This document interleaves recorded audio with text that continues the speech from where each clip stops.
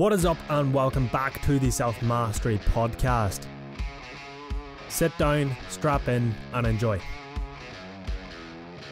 Most people sit around complaining about other people being lucky, yet they wait and hope to become lucky themselves. They have this craving for luck, yet they complain about others being lucky. The thing is, they don't understand that for the most part, luck isn't real. Internalize that, right? Luck is not real. Most cases of luck that you see out there in the world are either crafted luck or random chance with an outcome that you viewed as desirable, and hence you deem it lucky. This lack of awareness as to what luck actually is why most people aren't lucky. When you view yourself as never being lucky or even unlucky, you are engaging in a negative form of self-talk, which limits and ruins any chance of you actually taking life into your own hands and creating your own luck. You see, there are two types of luck. We've briefly just touched on them.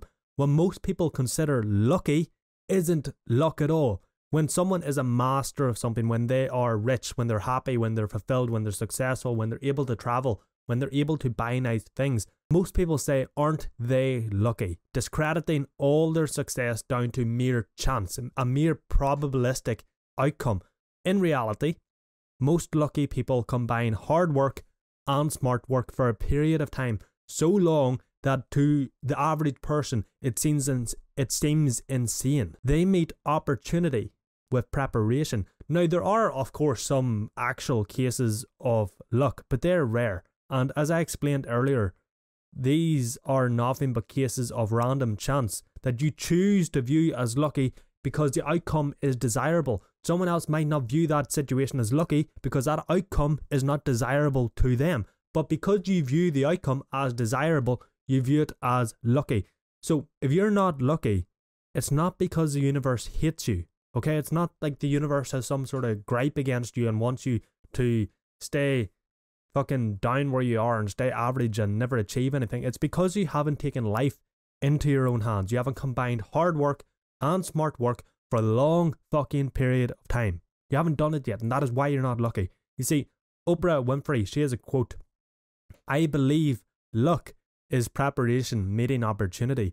If you hadn't been prepared when the opportunity came along, you would not have been lucky."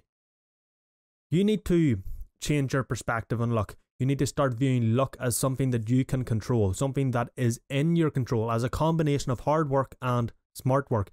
This way you can actually take control and implement some luck into your own life. You can craft your own luck.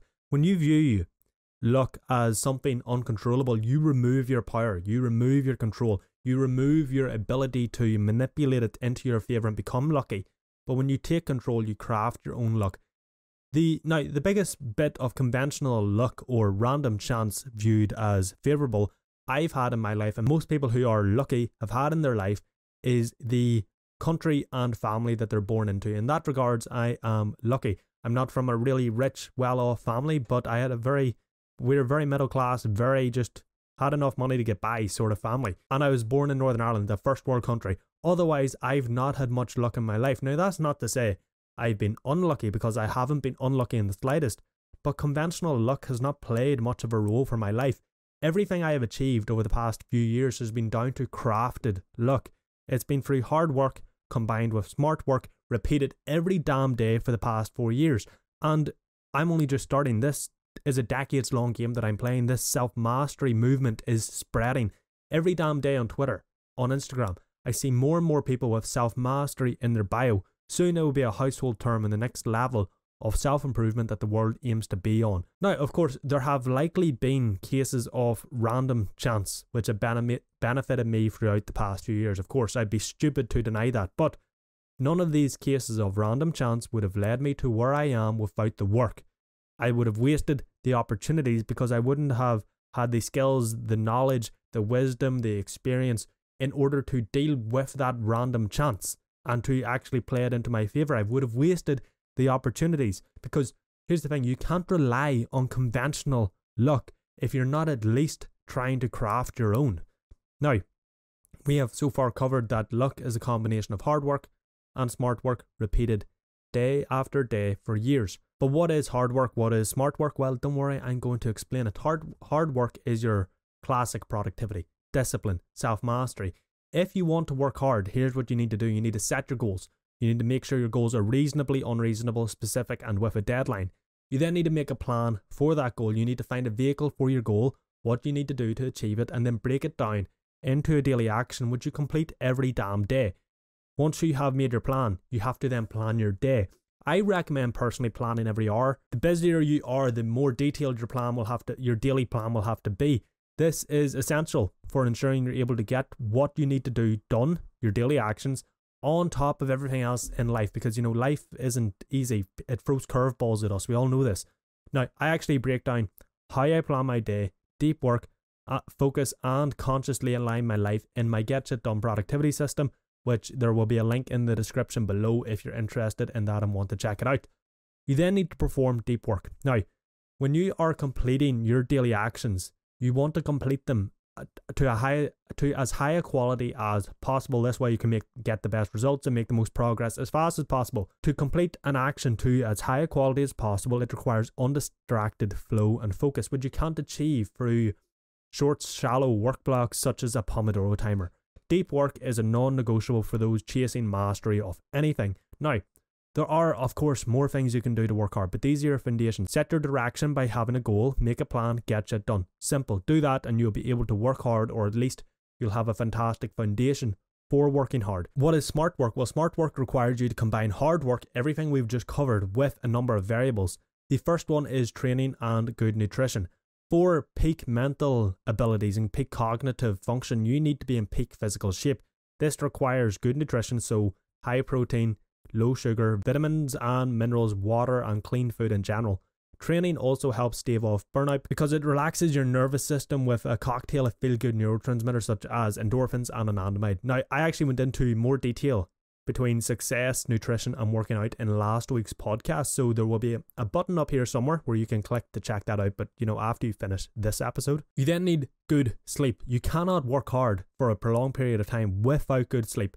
Your cognitive function will be minimal and your quality of work will be massively diminished. So if you try to lack in sleep, you'll burn out and you'll not be able to work hard at all. Get 7 to 9 hours of high quality sleep every single night and you'll be able to work your ass off for a prolonged period of time. Now, I actually go into optimizing sleep in a past self-mastery podcast. Again, there'll be a button up here somewhere if you want to check that out. Then meditation and silence, right? Meditation and silence are two keys for mental clarity and mental peace. When you're working hard and building something great, when you're trying to achieve great shit, your mind gets cluttered because there's so much going on. It's trying to connect so many dots. It's trying to recover. It's trying to do everything else that it needs to do whilst being pushed hard daily when you're working. Hence, you need to be meditating and sitting in silence and daily to help reset that and recover. I recommend building up to at least 10 minutes of meditation every single day. Then you have to understand that you can't generate good output in terms of ideas without good input. So if you want to know what to work on, when to work on it, and be able to generate new ideas, take the right steps and make progress towards your goals, you need to prioritize learning. Whether it is YouTube, books, courses, coaches, whatever the fuck it is, you need to be learning every damn day. Now, of course, you don't want to be productively procrastinating. You need to take action to actually make progress. So I actually went into how to balance action and learning in my 2-hour mastery formula. Again, there'll be a link up here for you to check out that video where I go into detail on how to stop productively procrastinating. And look, here's the thing too. Working hard doesn't mean being stupid. You need to build systems. You need to automate what can be automated. You need to outsource what can be outsourced. Streamline this process of working hard and you will be working smart by building systems and processes to streamline the work. If you combine hard work and you combine smart work over a long enough period of time, you'll be prepared to seize any opportunity which can be presented either through random chance or through you creating them. Without hard work and without smart work, all the luck in the world won't give you long-lasting results, success and fulfillment, because don't get me wrong, you might get a chance, a bit of random luck, a random chance situation which is viewed as favourable, so it's luck. But if you don't have the skills and knowledge and experience that comes with combining hard work and smart work or crafting your own luck, you won't be able to maintain that random chance opportunity for a long period of time. Hence, you won't get long-lasting results, progress, or fulfillment. Now, I'll finish this podcast with a quote from the boss. When it comes to luck, make your own.